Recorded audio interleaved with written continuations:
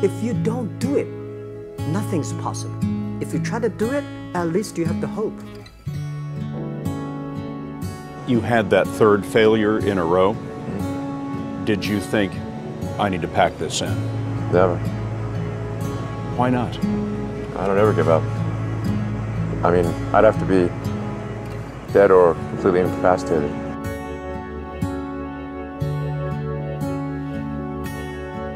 So many things go wrong when you're starting a company, and often I think people ask, what mistakes should you avoid making?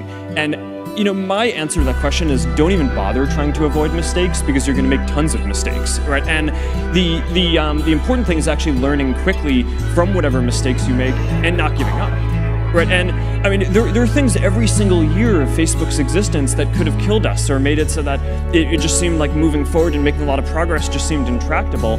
But you just kind of bounce back and you learn, and nothing is impossible. You just have to kind of keep running through the walls. It's hard changing your life. It was hard when just over 3 years ago, in the Penobscot building in Detroit, Michigan, where I was operating my business, and I fell on some hard times, and I was sleeping in my office.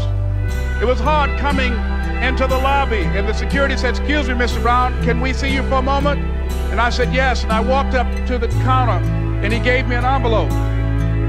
And he said, "Would you mind reading it here?" And I opened the envelope, and the envelope was from management that said, "This is an office tower. It's not a hotel. Please do not sleep in your office."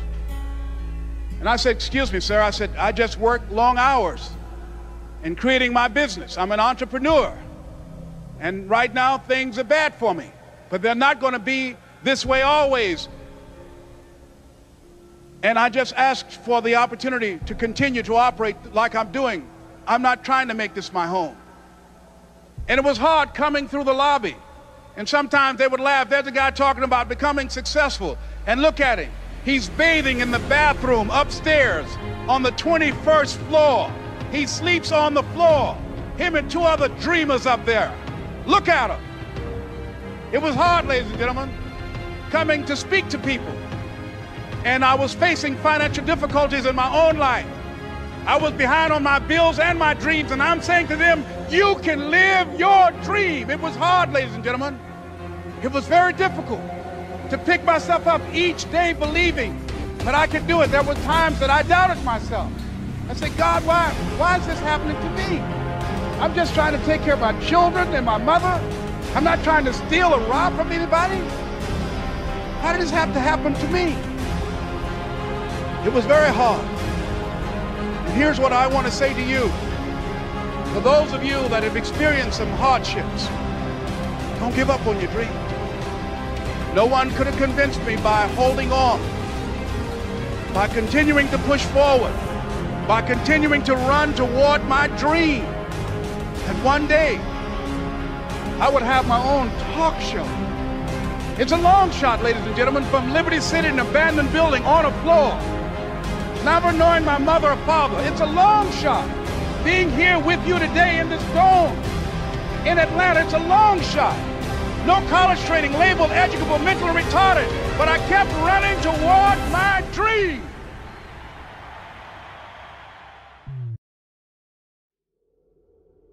You tried to get into 3 colleges. Each time they rejected you. No, I tried. There's an examination that young people, if you want to go university, you have to take the examinations. So I failed 3 times. Right. But a lot of fail. I failed for funny things that I failed a key primary school test for 2 times. And I failed 3 times for the middle schools. And you will never believe in Hangzhou, my city, there's only 1 middle school that lasts only 1 year. It was changed from primary school to middle school because our graduates of our school, no middle school accept us because we were too bad. What effect did it have, though, being rejected? Well, I think we have to get used to it. We're not that good. Even today, we still have a lot of people reject us. I think when I graduate from universities, and before I, for 3 years I tried to fill in the universities. So I applied jobs for 30 times, got rejected. I went for a police, they said, no, you're not good. I went to even the KFC, when KFC came to China, come to my city, 24 people went for the job. 23 people were accepted. I was the only one guy. And we went for police. 5 people, 4 of them accepted. I was the only guy that did not receive it. So to me, being turned down, rejected. Oh, by the way, I told you that I applied for Harvard for 10 times, rejected. Nothing works the first time. When you try something new, it probably won't work. When you try something new several times, it probably won't work. And the turning point in my life came when I would hear good ideas, and I was so eager to be successful in selling. I would run out and try the ideas, and they wouldn't work. I'd try a way of getting an appointment or answering an objection or closing a sale. It wouldn't work. And my natural response, and I think just to be disappointed. And then I realized nothing works, at least the first few times. So I decided I would try a new idea 5 or 10 times before I passed judgment on it. I would not just try it once and quit like most people do, and that changed my whole life. It was a turning point in my life because I realized from then on, if you've got a good idea and you've got a good goal and you want to double your income and improve the quality of your life, and you have to try new things in order to get new results, it's not going to work the first time. So you say, well, that didn't work, try something else and try something else and try something else. Now, if you try, only 2 things can happen. What are they? Succeed or fail. If you succeed, you do more of it. If you fail, you learn from it, get smarter, and try it again. So you cannot lose by taking action. You can only lose by not taking action. Practice faithful persistence. It means never, ever, ever give up. Chicken Soup for the Soul was rejected by 144 publishers. 144 publishers said, we don't want to publish a collection of short stories. The title's stupid, Chicken Soup for the Soul. What does that mean? People don't buy collections of short stories. There's never been, successful chain of doing that. So literally, we spent 14 months trying to find a publisher. And we'd go to New York with our agent, and eventually our agent gave us the book back and said, I can't sell this. So we went to the National Booksellers Association convention down in Anaheim. We went from booth to booth to booth for 3 days.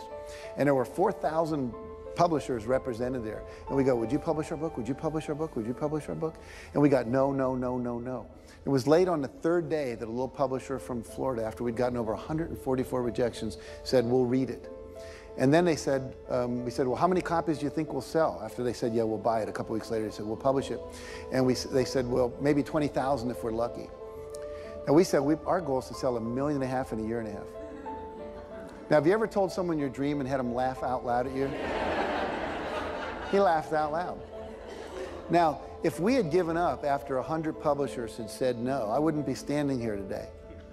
Wouldn't have happened. And so you've got to be willing to persevere. Because we didn't take no. See, when the world says no, you say next. Let's practice that. If I say no, you say yes. Absolutely. There's only 5 or 6 billion people out there you can go and ask, right? There's over 4,000 publishers just here in the state of California.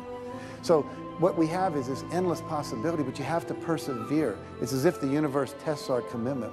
And so today we have 147 titles in print. We sold over 115 million copies. We're in 47 languages. And over $1 billion worth of Chicken Soup for the Soul books have been sold worldwide. So if you're willing to decide what you want, believe it's possible, consciously envision the future, feel the feelings of what it would feel like if you had achieved this goal, you can have anything, and then you take action, both obvious actions and inspired actions. You can do. Sometimes we have to ask ourselves, what's using my life?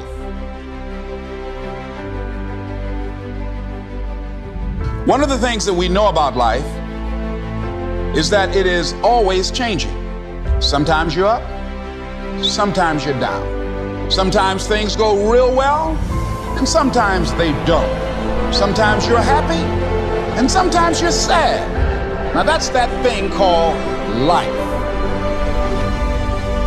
And when we begin to understand and know that, accepting that reality that we will never ever have things just on an even keel all the time, that you're going to have some ups and you're going to have some downs. But during those down moments, That's where the growth takes place.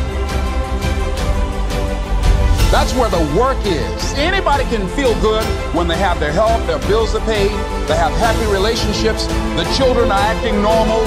Anybody can be positive then. Anybody can have a larger vision then.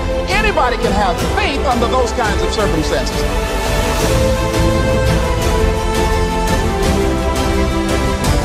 See, but the real challenge of growth, mentally, emotionally, and spiritually, comes when you get knocked down.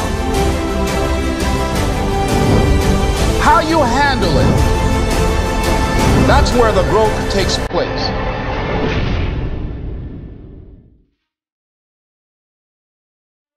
What has brought you to this point?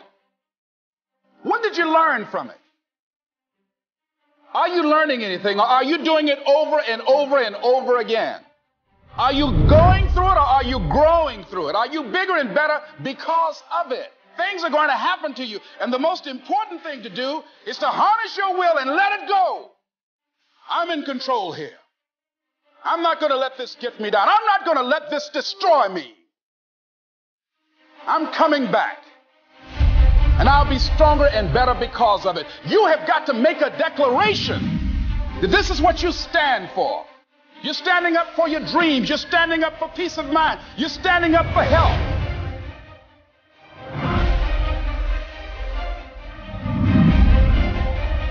You want it, and you're going to go all out to have it.